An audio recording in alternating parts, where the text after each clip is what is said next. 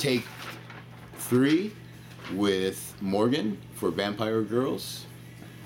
And slated. Let's see. Let me just get. I'm gonna do a little bit closer up on this one because I want to get your expressions and stuff on this one. Cool. Good job, by the way. Thank you. Take 3 and 3, 2, action. So, do you have any idea of how we're gonna find him? He knows I wouldn't leave this area until all the marked guys are either safe or dead. So, he's probably back at the house.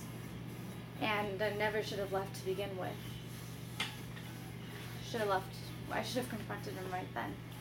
Wouldn't he have just killed you? Probably.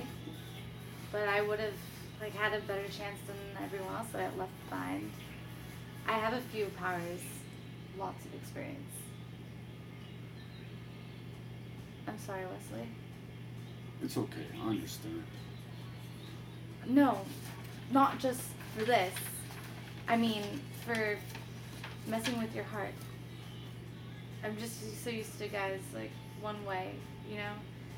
They get what they want and it just never works out again, right? I mean, that works so great for me. Guys, but I never really thought about guys like you. Hey, I understand. I really do. You've made me really happy. You have, I swear. You really are my favorite. If things weren't like this, who knows, you know?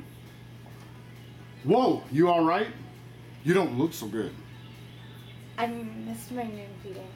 Hey, bon appetit. I can't. It's too soon for you. You haven't even had enough time to recover from the last one. I don't care, I won't let you die. And I won't let you die either. You have no chance against Claude if you're weak. None of us have a chance without you. I'll find somebody else.